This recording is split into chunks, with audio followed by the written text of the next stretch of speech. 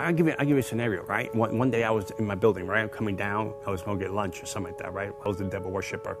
I was the third high-ranked devil worshiper in New York City. My connection was from New York City to Cuba, from Cuba to Miami, Haiti, and back to New York. I ran regions. I did witchcraft on people. I was drinking animal blood. I was cutting myself, drinking my blood. I was staying all night doing rituals, demonic rituals. I was living a crazy witchcraft, like astral projecting, cursing neighbor, cursing region. That's the life. I came out of my building one afternoon. There was a group of people that were standing on the corner, and I was like, where that lousy music is coming from? So I went over there, and I was half demon possessed, go over there to attack them.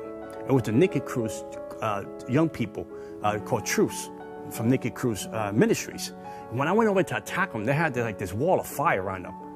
And what they had was, at the time I didn't know, but today I know, the Holy Spirit pushed me back. And it pushed me back. I couldn't believe the strength that pushed me back spiritually. And I started almost to cry. I couldn't believe.